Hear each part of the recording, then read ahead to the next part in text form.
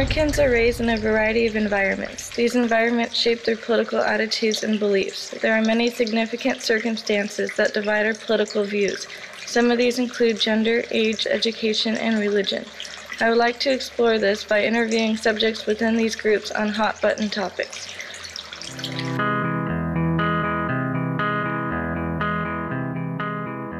Let's start with gender. Gender has an effect on someone's political views. For example, women tend to oppose violence, such as capital punishment and military force abroad, more often than men do. Let's see if these subjects hold true to this theory. I'm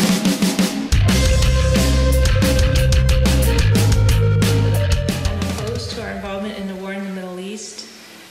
We've lost so many lives of our young people, and I don't think it's worth the cost for what gains we're making there. As a veteran of the United States Marine Corps Infantry, I fully support the United States presence in the Middle East. Regardless of intentions, it is in the nation's best interest to complete the mission we began, to locate, close with, and destroy the enemy by fire and maneuver, and to repel the enemy assault by fire in close combat. Goodbye, my friend! Goodbye, my love, you're in my heart! I don't believe we should take the lives of any citizens, no matter what they've done, and I think we're safe with them in jail.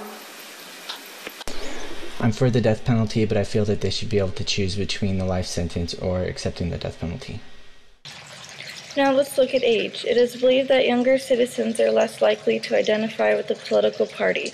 It is also believed that young adults between the ages of 18 and 29 typically support government-sponsored universal health insurance and the legalization of gay marriage. Let's find out what this group of people have to say about this.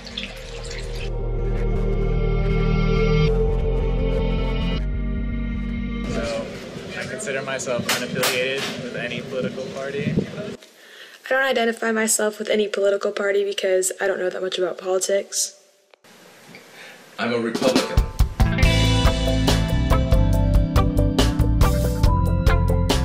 I don't really care about gay marriage. Not really for or against it. I don't really think it's a big deal with civil unions. I don't know that much about government-run healthcare, so I don't really have an opinion on that. Okay.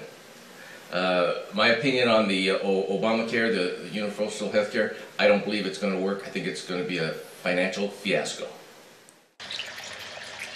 Education is generally the strongest predictor of a citizen's participation in politics. The more educated citizens tend to be, the more involved they are in politics and have a better understanding of the issues. Let's see if these subjects hold true to this theory.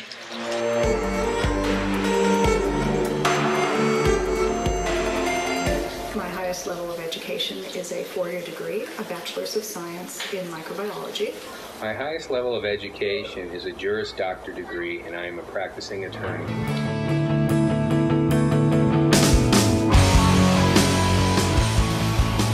I am involved in one political action committee, and it is supported through my work.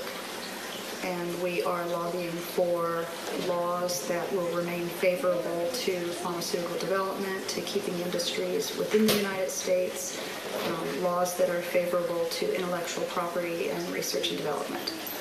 I'm loosely associated with the Campaign for Liberty.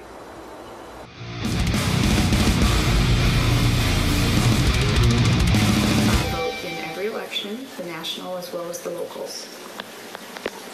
I vote in the general and primary elections, typically during the 4-year election cycle, and will vote typically in the 2-year congressional cyclical election.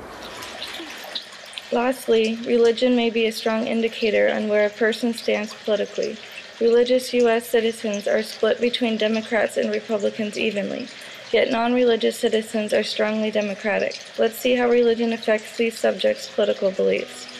I found God on the corner of First and Amistad. Yes, I am a religious person. I am a Catholic. I'm very active in my faith. Yes, I'm a Christian and I go to church every Sunday, and I'm going to Bible University next semester. I support religious beliefs. I myself, I don't think, I guess I do, or I would have converted to Catholicism when I married my husband. Jesus Christ, that's a pretty face. Kind you'd find on someone that could... My religious views do directly affect my political attitudes. I live in line with the teachings of the church, and I vote likewise. And I vote for policies that support the teachings of the church.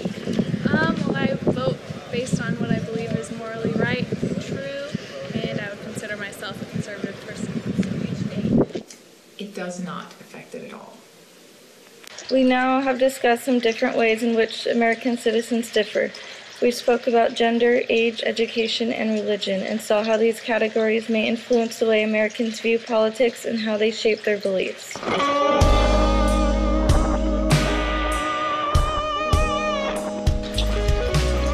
We have now discussed some differences in which American citizens differ.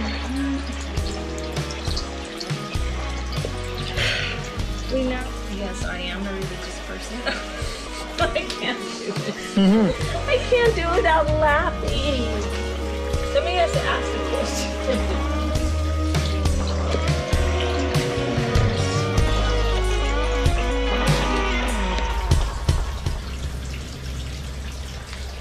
The end.